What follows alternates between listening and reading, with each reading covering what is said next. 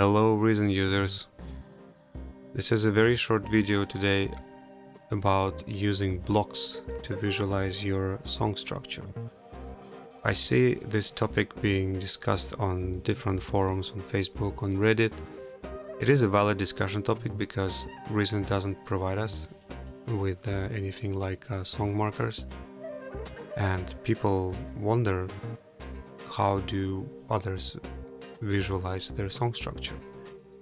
And if you don't use blocks for their intended purpose, and to be honest, I don't know many people who do, you can use them for visualizing your different sections of the song so that your arrangement looks something like this.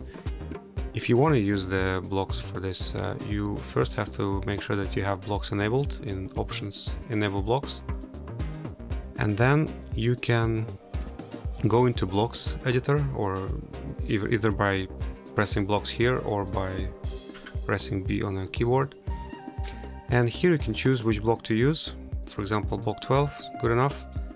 I have sections A, B, C. I say I want to add another section D to my track, so I just call it D, and I go back to song mode, and I can add blocks. I can just paint it here and select my D section here. These blocks, they behave just like any clip in Reason, so you can change their color. You can add notes, something maybe you want to remind yourself of in the future, like more drums, for example, right? Something that will be there the next time I open the session. You can also remove them. And the added benefit of using blocks in this way is that it's very convenient to loop your sections. So if I wanted to loop this section here, all I need to do is select it and press Ctrl L, and the Reason automatically places markers around this.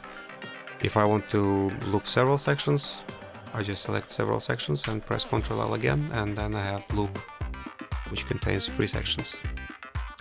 I find this very useful, and I have been using blocks in this way for a very long time.